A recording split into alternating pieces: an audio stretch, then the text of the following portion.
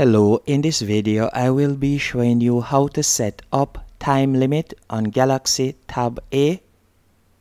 The first thing you need to do is open settings.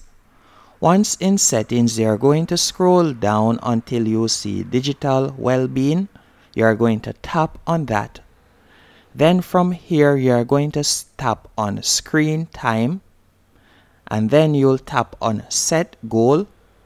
And you can set a goal, for example, of 10 minutes. That means that you'll be able to use the tablet for 10 minutes before it automatically closes. Another thing that you could also look into is you could tap on app timers. And by selecting app timers, you'll be able to see all of the apps that you are using on your tablet, how long they are using the apps for. And you could tap on the hourglass icon beside an app. And here you'll be able to set a timer. So let's say, for example, I want to be able to use this app for 5 minutes per day.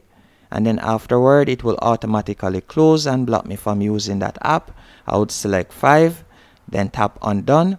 So now I'll only be able to use Spotify for 5 minutes per day before it automatically closes. Hope you found this video helpful and informative on how to set up time limit on Samsung Galaxy Tab A tablets.